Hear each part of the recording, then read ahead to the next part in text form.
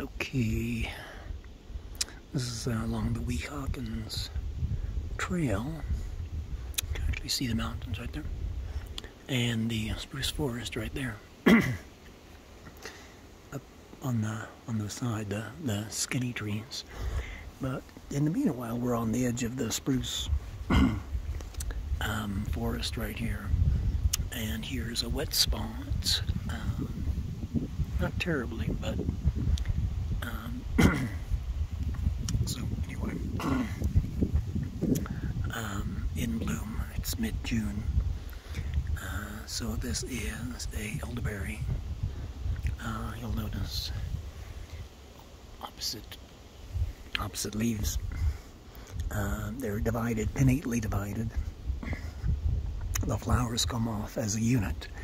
So all the petals are fused and fused to the stamens as well.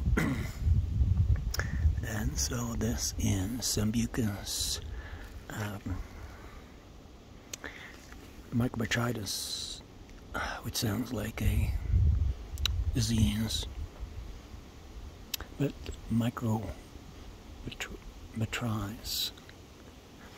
But if the berries are red, I guess that's the standard form. Variety Melicarpa is if they're black, as the name would suggest. If they were flat-topped, the flowers are flat-topped, there is a seam there.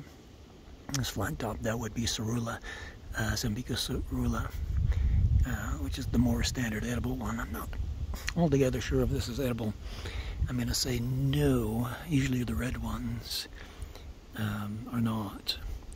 But this is kind of on the verge of being an herbaceous plant. It has hollow stems.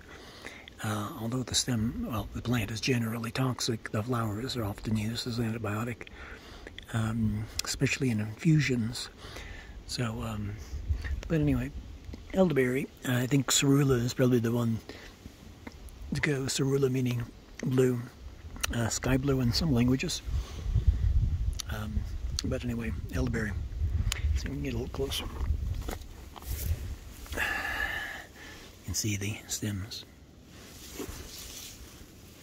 And since they're hollow, I guess they were used for musical instruments of some sort. Probably not the best idea, being it's technically a poisonous plant. So anyway, elderberry, Sambucus, that's the Sambuca is the drink. I guess the berries are used in that. So anyway, there you go.